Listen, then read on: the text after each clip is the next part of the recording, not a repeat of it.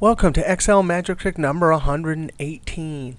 Hey, if you want to download this workbook and follow along, click on my YouTube channel, then click on my college website link, and you can download the workbook Magic Trick 107 to 119. Hey, now this is going to be the hardest video ever that I've done here. Don't even bother watching this unless you've watched 117. We just did that formula right there. And thanks to Aladdin from the Mr. Excel discussion board who helped me with the hard part here. This is a reverse two-way lookup. So our situation in the last video is we had this table, dates, times, and these names. And we want to, given a name, retrieve a date and a time. In the last video we retrieved the date here. Now I want to edit this. And we're going to have to do a lot of fancy things to this because we want the date and the time in the cell. I'm going to hit F2 to put it in edit mode. Now the part that's delivering the date is this index right to there. Now we need to convert this to text and format it because we're going to end up concatenating, joining the time and the date together in a text string. And if you don't format the number, it comes in unformatted. And a date unformatted is a serial number. So we need to format this with the text function. So I'm going to put the text around the index and then come to the end, and comma, and the number format we want in quotes is M/D/year, end quote, and double quote, and then close parentheses. Now Control Enter, and that gives us a value error, F2, because I forgot to Control Shift Enter. The Control Shift Enter is how you enter an array formula.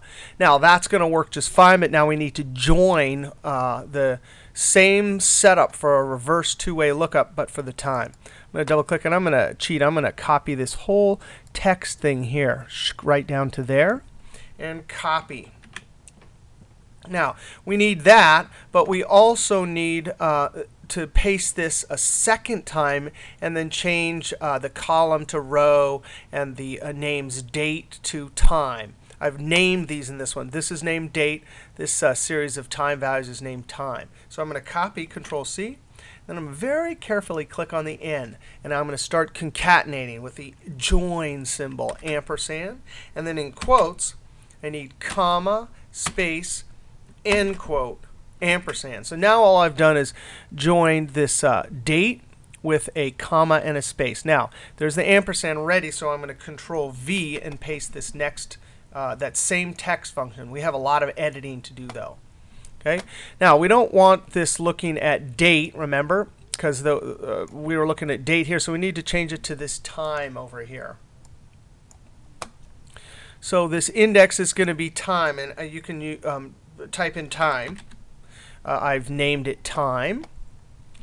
And this next part right here, this if, that's fine. The column, we can't use that. We have to use row because now these times are in rows. And we have to change this to time. And minus, and then this is a row. And that little D right there is referring to the first cell here. But now we need the first cell in the time, and I've named that T. And then we need to change this. That's fine, column. We need to change this right here to, instead of a date format, a time format. That would be hour, colon, minute, space, AM/PM. Now, this will not work because the index, let's just click right here. The index screen tip says that that's an array, which it is. And then if we click right there, that's the row number, which is what we need. And that's the column number. So that won't work at all. We have to backspace because this is now delivering a row number instead of a column number. All right, now we're going to cross our fingers because this is a big, nasty one. We'll see if this even works. Control Shift Enter. And sure enough, if we wrap text, we're returning in reverse two-way lookup the time and date. I'm going to copy it over, and then I'm going to double click and send it down. I probably also have to highlight all of these and double click the rows and expand them. And sure enough, you got to be kidding me.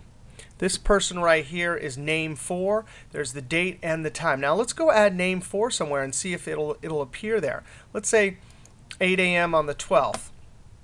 Name 4. Do we come over here and is it there? Sure enough, there it is. So that's a way to have a table with some values, in this case patient, time, and dates. We put in the names and we want their, to the master list of patients, we want the date and time. Now this two-way reverse two-way lookup could work for any set of data. It doesn't have to be patients. All right, sorry for that being so complex, but that's the way it is. And thanks to Aladdin at the Mr. Excel discussion board. See you next trick.